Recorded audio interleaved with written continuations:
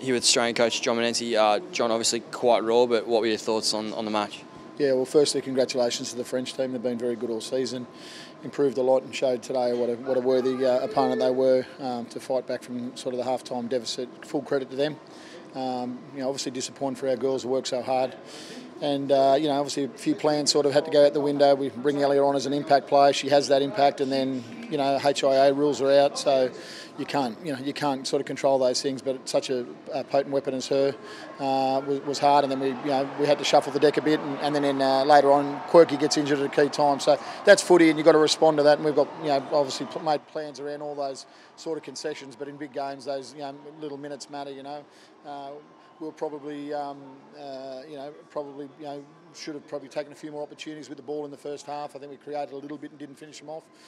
If we scored just sort of on half time there, we probably opened the game up. But again, that's footy, and you got to take your chance when they come. And we're going to have to dust ourselves off now and fight, come back and fight really hard to try and get the bronze. What was going into that?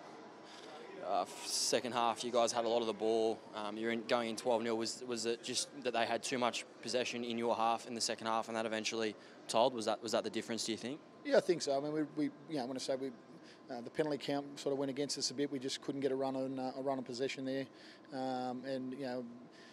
we're more than capable of scoring long range tries. We pushed a few, or created a few holes, but then at the end of those, sort of just turned over at the breakdown there. So pretty hard to assess that from the sideline sort of thing. But certainly, we've probably got to keep working hard on that breakdown work and be better at that.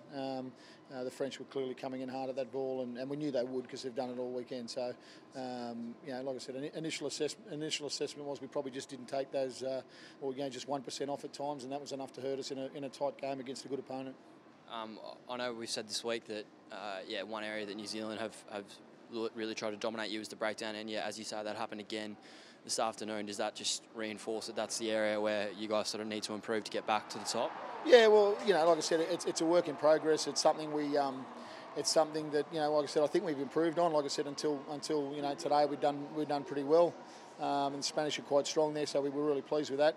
But like I said, we're just going to have to keep working hard and go back to the drawing board and keep improving. And we'll get a bit of I said we got a long break. In the next few hours now, we'll analyse who comes next and go from there.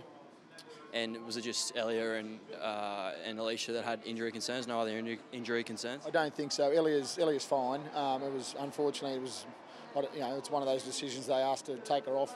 Ellia's a bit vague sometimes, so it might have been that. But unfortunately, obviously it hurt us at a key time. So and initial assessment on Quirk is she probably won't be playing in the next game. But we'll see. Like I said, we've got about 4 or 5 hours, so we'll see how she shapes up. Hard luck, mate. Good luck in the bronze medal. Thanks, mate. Thank you.